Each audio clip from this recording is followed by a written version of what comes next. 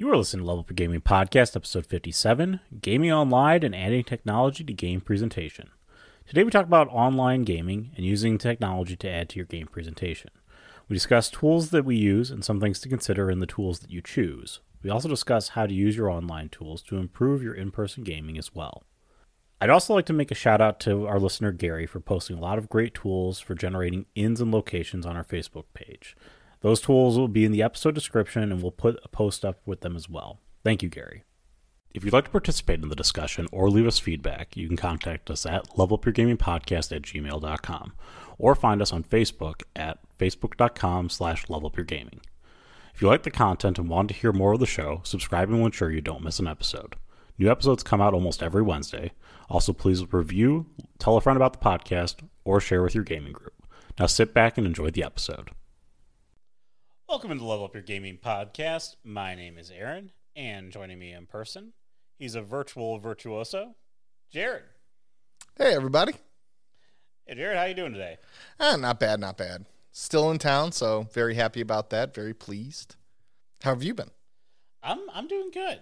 Gearing up here.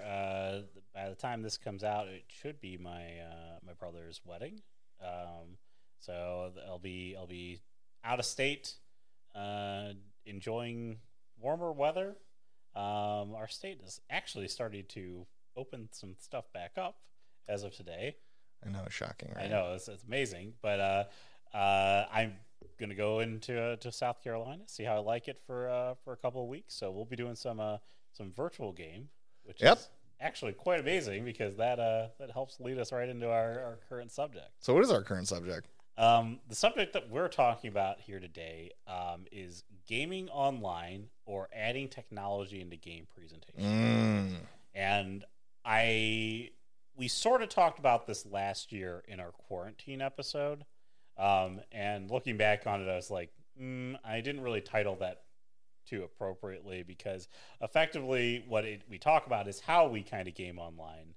But I also wanted to kind of revisit the subject because I've done more gaming online with other groups that aren't just us. Right. And so I've had more exposure to different tools, and it's always interesting. We've always had one virtual player at our table, which is Brian.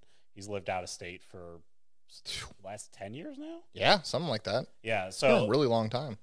I remember when we first added him back into the table, how we incorporated him and got him back into the table. Well, he never really even left the table. I mean, like, when we found out he was moving, we moved it real quick to a virtual platform. No, he was gone for a little while. No. Because I remember pulling the battle board in front of the Skype cameras and. Well, that was before we found some of the online tools. Yeah. So what happened was our friend Brian went away to college for his grad school with his wife, and they lived in Alabama. And we, for probably, I want to say there was probably about a year or two that he actually didn't game with us. I call shenanigans. We can confirm with Brian, but I'm pretty sure. I will totally confirm with Brian. I'm pretty sure he didn't game with us for a little while.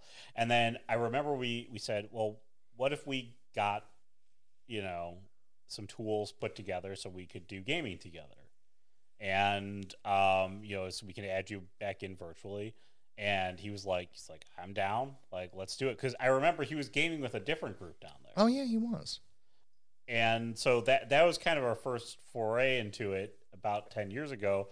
We were using Skype to bring Brian in, and then we didn't have a very well thought out plan for this because we always had a whiteboard. Yep, that was we called our battle board. Yeah, the battle board. I mean that's pretty typical at a D&D table. You're going to have like a battle map or a battle board in case you got to draw out a room or something. And we had that, and Brian would try to look at it through a camera, and it was not always the best of situations there. Yep. But that's kind of what led us to the... Trying to be like a little up to the left. Move my character a little... Your other left. That led us pretty quickly to go out and find an online tool that worked. And that's when we discovered Roll20, I think. I don't think we used any... I think we used for like a few weeks some just online whiteboard tool for a few weeks. But we it didn't did use really an work online out. whiteboard tool, and then you being the one you're generally the big researcher with all this stuff because you were the GM. You were job. the GM, capital T, capital G, Capital M. capital M. So you found us Roll20, and that's what we ended up using. We've been using that for a minute now. I remember when they were small potatoes. I've been a member since 2015 on it. Oh man, I should go back and see when I became a member. And I mean, we've played hundreds of hours. Oh, dude, I don't even want to look at my played hundreds of hours. Don't even want to look at it. Like, oh god. But to an extent, you know what? Like, for me, it's not. I'm rather proud of how many hours I've played. Why? Because all of that. You know, it's funny. One of our good friends, Dave. You know, he's a brilliant person. Just had his first son, and huge congratulations to him if he listens to our podcast. You're listening, Dave? Congratulations. But you know, one time he and his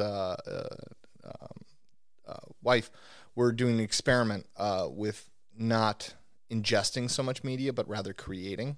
You know, how much are you eating compared to how much you are building? And it was actually those words that really inspired me a lot. So when I look at my Roll20 counter, I'm not like, oh, you know, because I've been building. I'm not disappointed with it at all. I mean, we've been doing this every week and whatnot. It's just you know, I'm just saying that, you know, we've done a lot with. Yeah, we've done. We started when we started off. Roll20 barely even had Fog of War. I don't even think it had Fog of War when it started. When it started off, Roll20 was not a company. It was a free website. It was it was always free, but they did not have dedicated people doing support. They didn't have people who were employees there. It was a bunch of people who were doing it effectively as a side job. And once they got enough support, they were able to keep people on full time and devote actual full time staff. Now, I'm not going to say to anybody, because I've used Fantasy Grounds in another campaign setting. I know people like Fantasy Grounds. A lot of people do. There's good things about Roll20 and there's bad things about Roll20. Yeah, and there's good. There are so many, I mean, different ones coming out nowadays. You know, people are now competing in the market. That really, I won't, like, I'm not going to sit here and say Roll20 is the greatest thing since sliced bread. I've had my issues with it. And there are so many platforms out there that I haven't explored. Actually, Aaron's explored more than I have when it comes to other systems.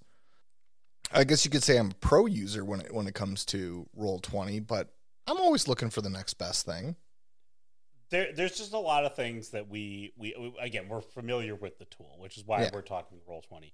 But really, the biggest thing that I kind of wanted to get out of the online platform and what we ended up doing with it was that we were able to bring in our player, somebody who we played with at our table forever, into this medium here. And what ended up happening was it was kind of a slow, gradual thing, because it was Brian, and then we had our own, then we had a shared account. Yep. For Roll20. And so we had like the battle board sort of projected on Jared's on a TV, big TV, yeah. And Brian had his own board. And then what ended up happening is it sort of matured into, well, bring your laptop, set up a free account, because the accounts are free, and I'll invite you to the game, and then you've got your own screen, and then we're not sharing that. We can see Brian's face, because when we were using Skype, you couldn't really do picture-in-picture and get a good feel for it. So we sort of started adding more and more technology into the game, which is very interesting when you think about like you know, Jared and I aren't you know, we're not co-located. We're right here. Yeah. You know, we're in the same spot. So you know, when you think about when you started the hobby, everything was at a table, you know, in the basement. It's typically how most people start. Yep. But it was always at a table, and we've now added even into a presentation, like when Brian comes into town, Brian still brings his laptop. All three of us are on our own laptop looking at our own screen. We don't return back to No, we don't. the old way. We started adding technology into our presentation, and we've never stopped using the technology. No, we haven't. And in point of fact, like, it's funny. My wife was one time looking for, she was just, I don't know, wanted to buy me something. I don't know, just being nice. She was like, "Hey, Jared, look at these really cool dice. Don't you want some dice?" It was some random freaking day, and I was like, "Baby, I haven't rolled dice in forever." Like, we just used the built-in online. We just used the dice roller, and it was really sweet of her. But like, I haven't rolled dice. I've got bags of dice. Aside from that, though, is we sort of switched to the full online dice roller. Not only one, because it was convenient and it displays everybody's dice rolls in the chat window. It prevents cheating. Two, we had some cheaters at our table, and we had to do it to prevent cheating. Yeah, we did. Absolutely. Especially when we invited some other people in, and they were cheating. So the dice roller works out great. And it so your cheater has a really, really hard time. Unless they're like, a hacker or something like that. They can.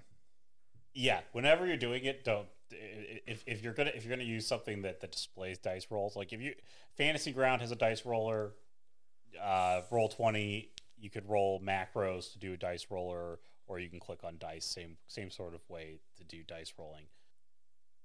Encourage and make sure people roll in those mediums. They're gonna trust me. The cheater is gonna say, like, "I don't like the dice roll. There's nothing. Who cares?" Your brother's like, "Why?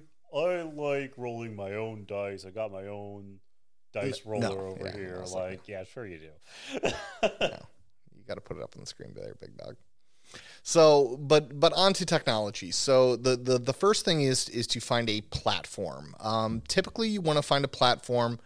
Now, Aaron and I both use, we actually use two different platforms to virtually interact with Brian. We use Roll20 for really the board. And then for communications, we actually use Zoom. And if you're wondering, you can use the free platforms Skype and Google Hangouts. I use Google Hangouts in my other group. The problem with Skype and Google Hangouts is that Skype and Google Hangouts, being free, tend to have more lag and latency. They do in the video calls. Unfortunately, that's the nature of the world. You got to pay money to get service. Free stuff is always going to have problems. But if that's what your wallet affords, just be okay with that. And if somebody's like, "It's always lagging," cool. You hand me the $20 or $40 or $50 or $60 a month it costs for this thing. Yeah, I mean, lagging is better than having to set up 40-minute meetings, and every 40 minutes the game drops, so you have to re-enter a 40-minute meeting to do something with Zoom. Again, if your wallet does afford that allows you to have to purchase the tool, I would highly suggest that you purchase a paid online tool like Zoom.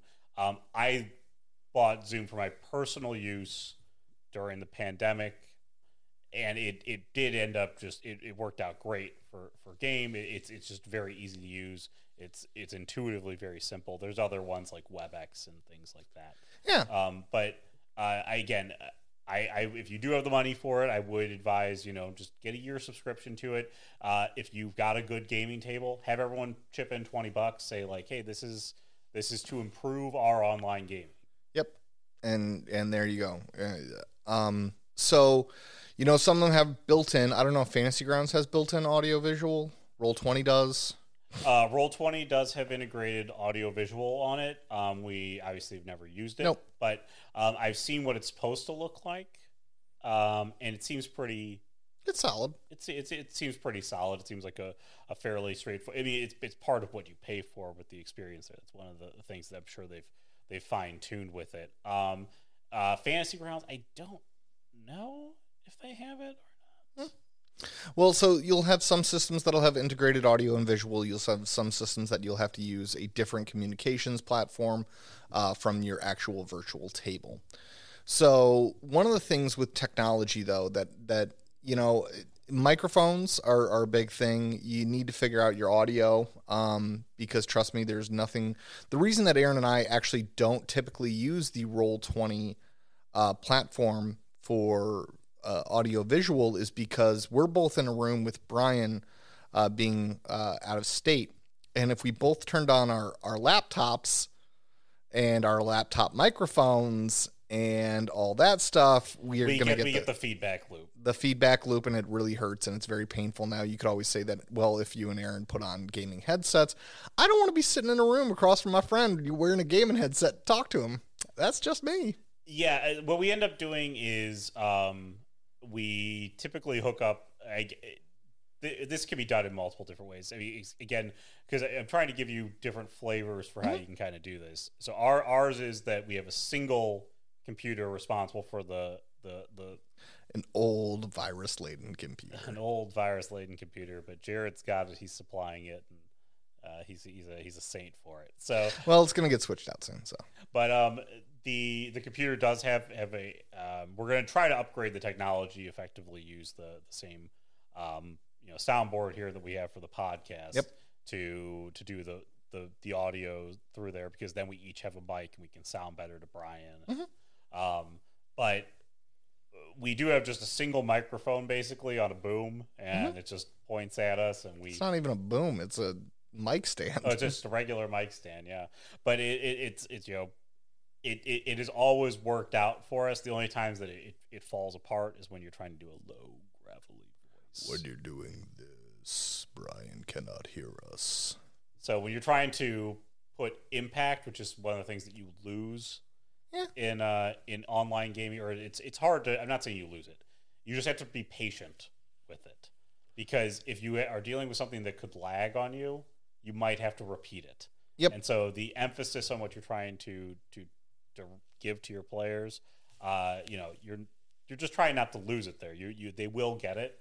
And also, if you do have a bunch of people located in a room and you've got some online players, you have to be very, very cognizant as the GM that your online players are probably just slightly lagged behind you by maybe a couple seconds.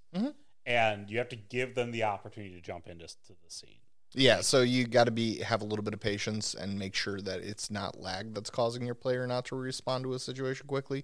So, like when we've talked about using timers and stopwatches and stuff like that in our time episode, or even in like sharing for mass combats, that's not really as effective. You just have to be more patient. It's technology. Technology has its limits. I mean, I'm sure if every gaming table is a multi-million-dollar corporation, we could have the best of the best, but like, sorry, most of us are working out, they're doing this out of our living rooms. So, although actually, there was a gaming group at one of the locations where I worked. One of our states, they had enough people to where they gamed, so they asked the manager, and the manager let them use the conference room that had built-in video conferencing stuff for games. Awesome. It was fantastic. I loved that story. I was like, that's awesome.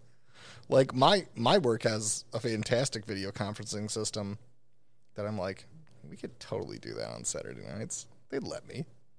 They love me. They let me. They'd be like, just don't break anything. But back to technology. So audio is important, visual is important. Remember when doing visual, you always have to kind of look at your lighting. That's one of the reasons that I really, it bugs me that like my face is like bluely illuminated by the Roll20 because it's coming off the computer screen. Now I know there's about 1 million YouTubers out there that are like, get the ring light. Okay, fine. All right. Next paycheck. When I'm not paying for other things that I need to, I don't know, live.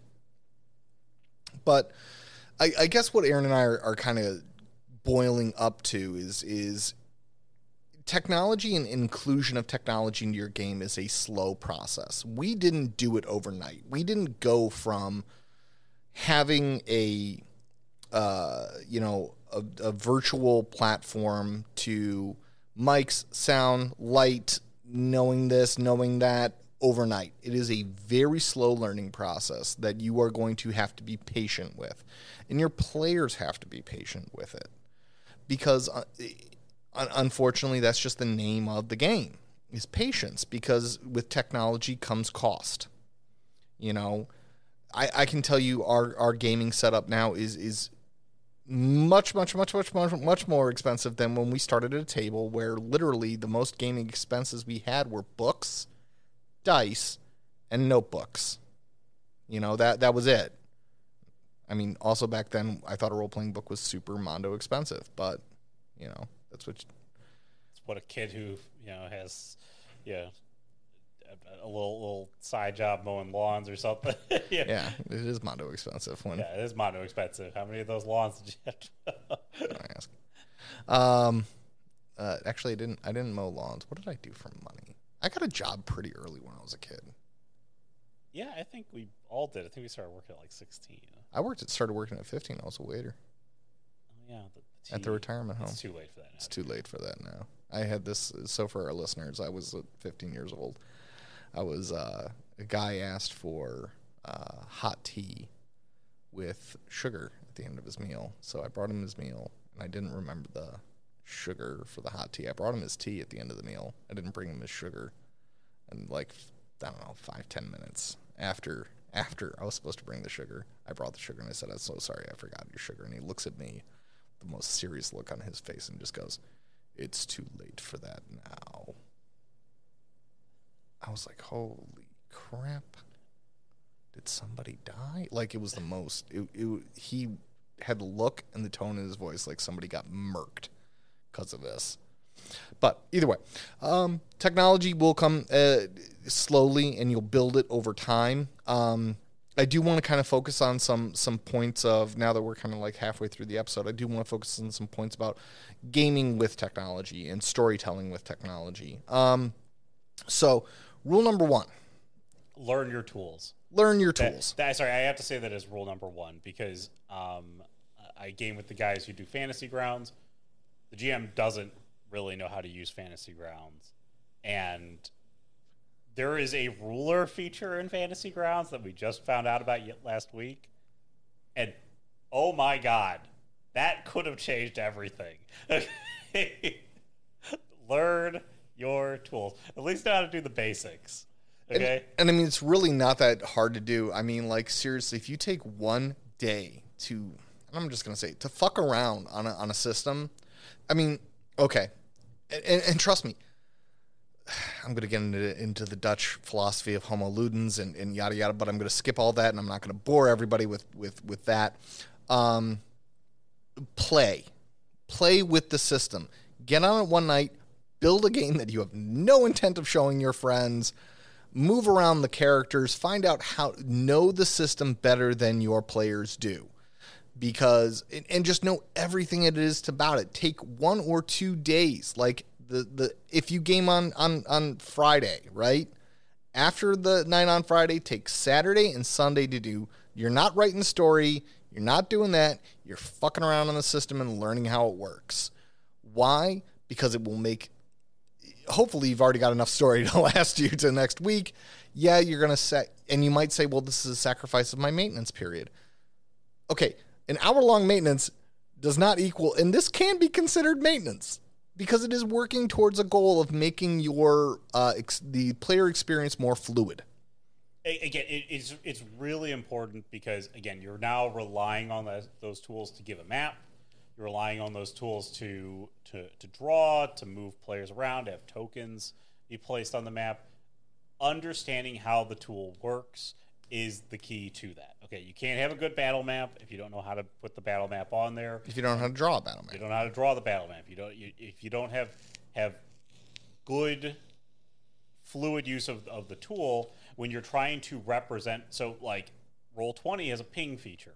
Okay? Yep. I have gamed on Roll20 with another GM who didn't know that it had a ping feature. Okay? And so instead they just drew on the map. And I was just I'm like, okay, it's not the end of the world. Like it's not breaking too much immersion because the maps were just kind of there to represent a little bit of little bit of actual realism, but it's just when I look at what we've done with Roll20, and again, we've used it for 10 years. Yeah.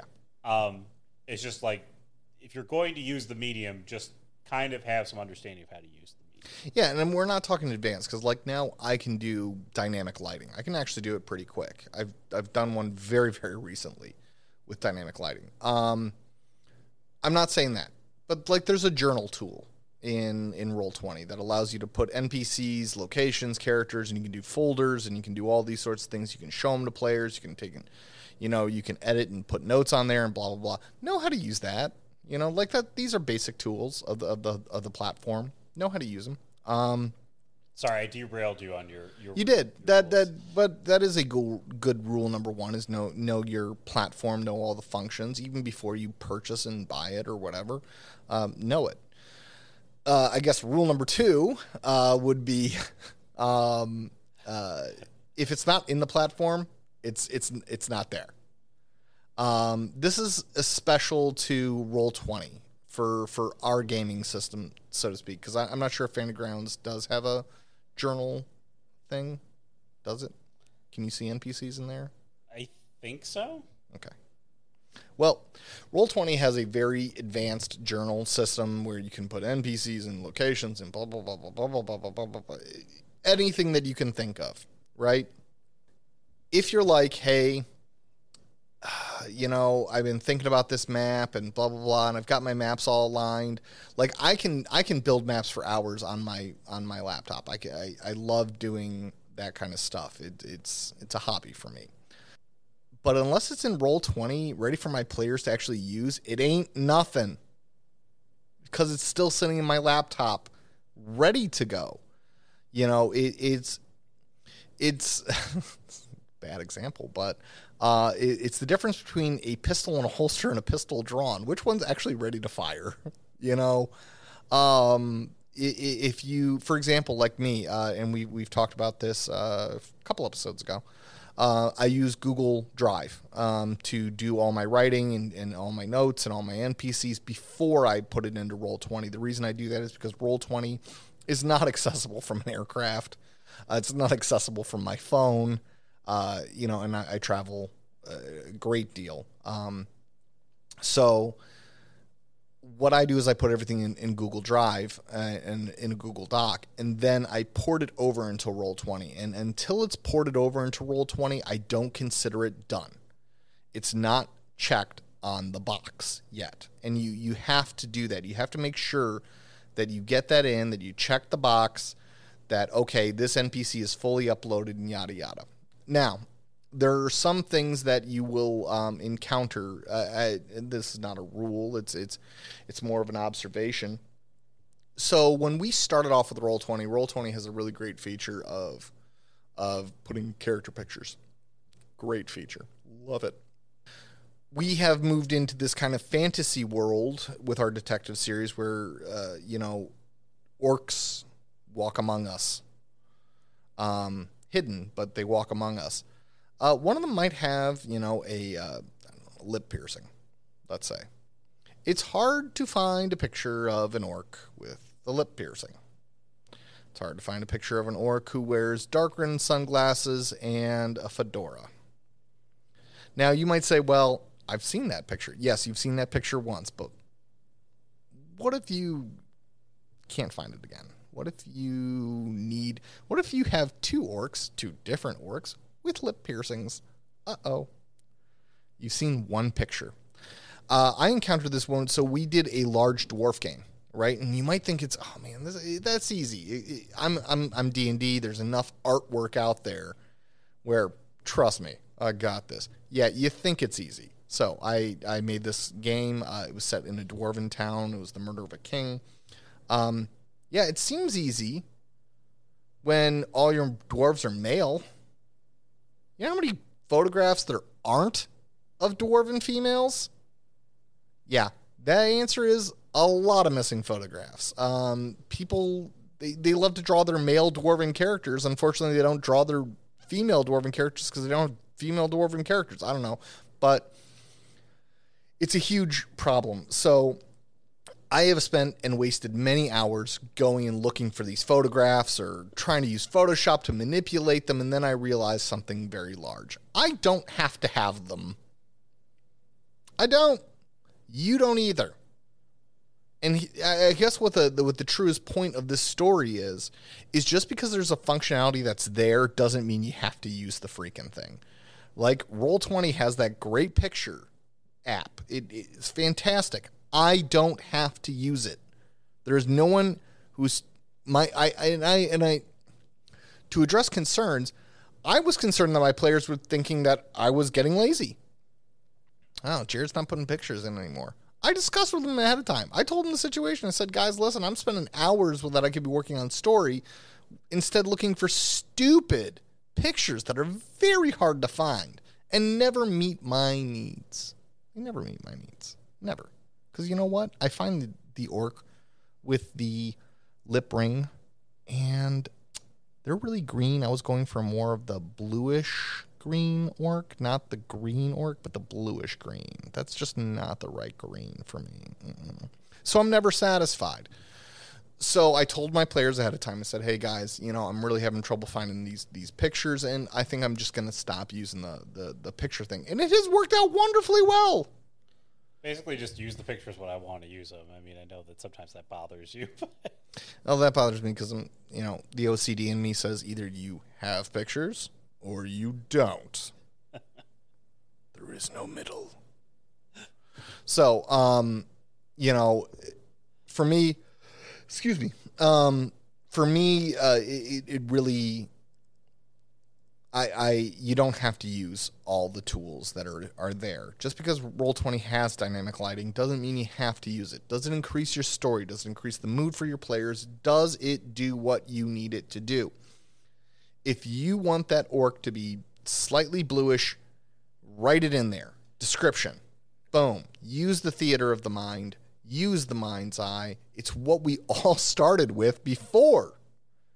Well, some of us who are talented freaking artists, they might have been drawing, but God bless them.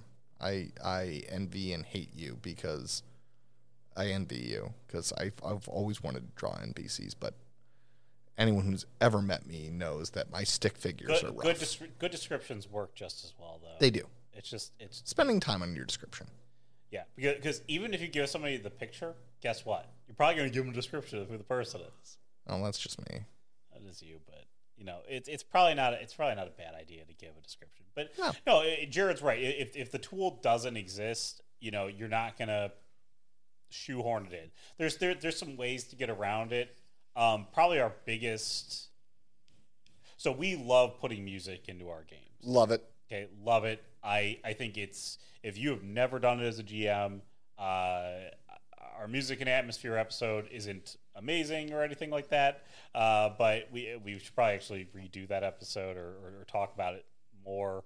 But I have a pretty hard rule about it, which is every time a scene changes, the music should change with it. It's actually a really great rule. I've used it. And basically just put your music on repeat, have it be background music. I prefer no vocals in it, just something to be underneath the scene. Okay, and it's just like now, like you've immersed yourself in a movie. Everything that you do now to describe something changes as the movie goes scene to scene to scene. And if you're wondering where can I find this kind of background music, believe it or not, YouTube has loads of it. You can get a free YouTube downloader. I've got a free YouTube downloader that I download. YouTube has tons of it. If you play any video games, things like that, there's a bunch of places where you've probably heard something, you're like, this is a great background song. Or like you're watching The Crown the other day and they're doing the synthesizer thing but with the cello, and you're like, this is really cool. I want to find this. Crown's freaking amazing. I know. I was just literally watching it the other day, and they were doing the boom, and I'm like, "Oh my god, I need to find this." Yes, yes, you do. So yeah, music is key. I like making sure that it's in the thing. And Aaron's got a great rule of the music changes as the scene changes. Period. It doesn't matter if you're moving from one scene that's dialogue and narrative to another scene that's dialogue and narrative. Doesn't matter. It doesn't have to be a wide change. It subconsciously, trust me, your players are getting a little annoyed if hearing the same. Your music. players will notice it if you're doing that. And again, I'm now way off topic here, but it does, because I'm actually going to hold the point. We'll talk about it in another music You episode. can hold that point? I am going to hold the point. But my point about the music player is that we love music, and Roll20 originally had itself hooked up with Jukebox, which was connected with SoundCloud. Yeah. And we had a whole music library up there. And then they got rid of their support because I think SoundCloud went out of business, or whatever the company went out of business, and it just shut down.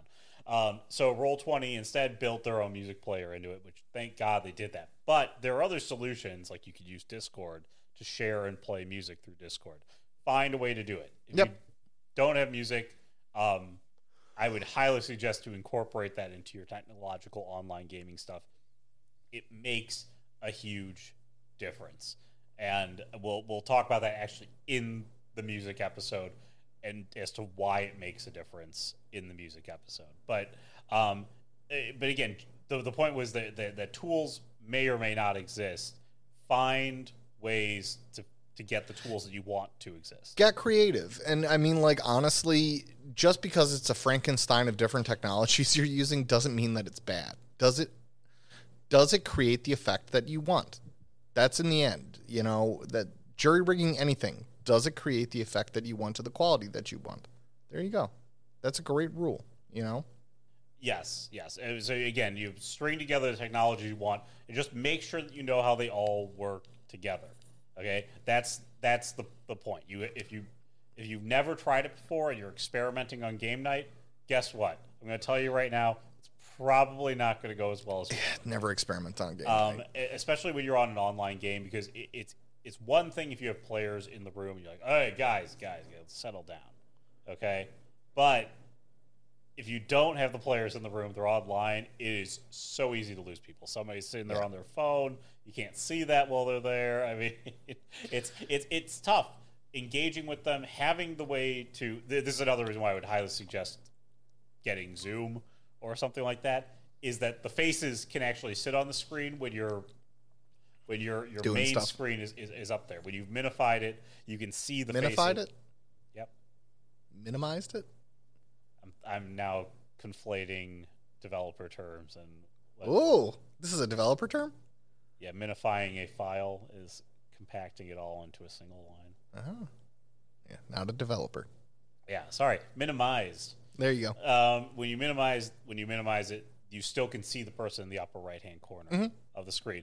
Or if you are the GM, have two screens or something. 2 screens is awesome. 2 screens is useful because then you can see the players and then you have an eye on their reactions, because it's really, really important if you're the GM to be able to see how your players are reacting. Yeah, you're gonna have some people that are like, I don't really do the web camera thing, and it's like, I kind of need you to, because trust me, as a storyteller, they say a picture, makes 1,000 words or whatever that phrase is. You don't see a person's reaction. Look up any book. They tell you 90% of communications is nonverbal. Yeah, again, you need to have some sort of feedback from them to be able to understand how they're doing. Yeah, do I need to increase tempo? Do I need to decrease tempo? Do I need to throw action in right the hell now? Because if you're just hearing our voice and I'm saying, I'm going to go ahead and search that barn. You don't see that my face is bored out of my mind, mainly because this is a podcast. But this is a good example of it. It sounds like it. It sounds like, okay, he's going to search the barn. That's what I want him to do. You don't see that his face is like, oh my God, make it stop.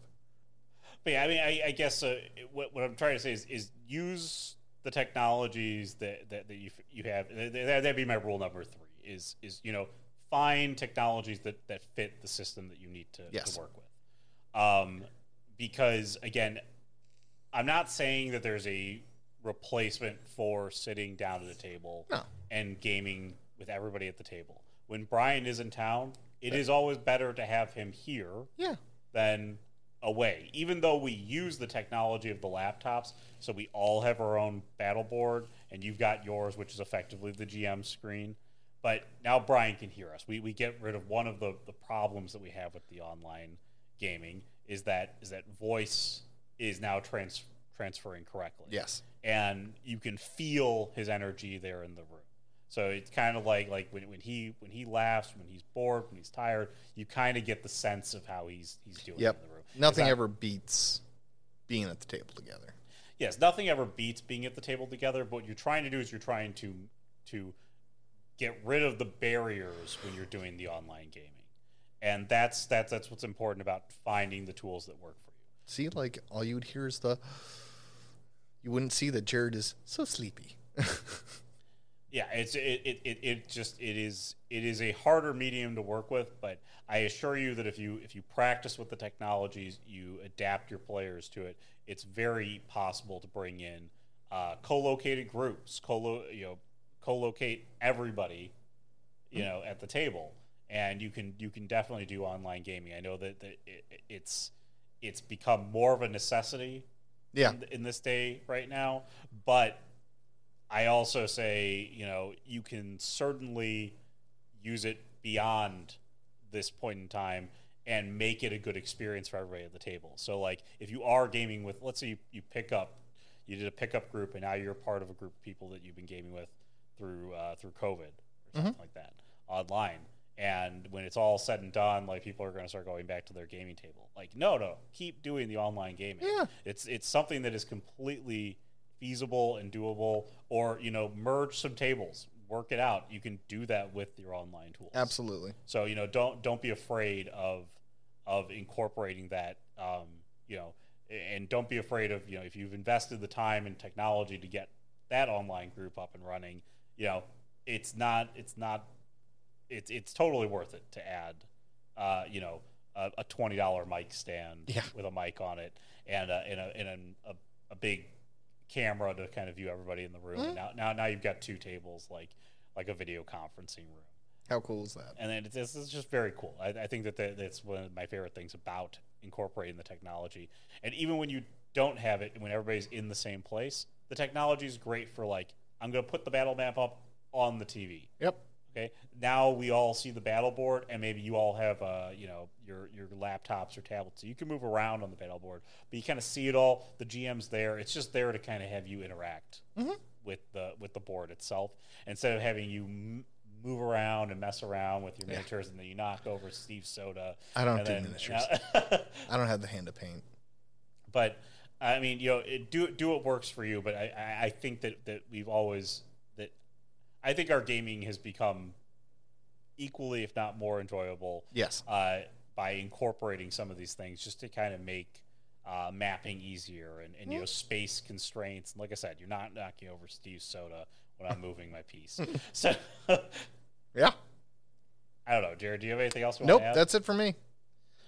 So anyways, thanks for listening to us talk about online gaming again. I feel like it's something that we should bring up again, given just the nature of how the world is at the moment, and I'm sure a lot of people are doing it and are looking for more tools, technologies. If you are using some tools that you're like, this is a really great tool for online gaming, let us know. This would be one of those episodes where I'd love to hear, because we're always looking to up our game at our table, and we would love to share it with everybody else, because this is the best way to kind of say this is the best experience with these tools. So you can contact us at levelupyourgamingpodcast@gmail.com or facebook.com/levelupyourgaming.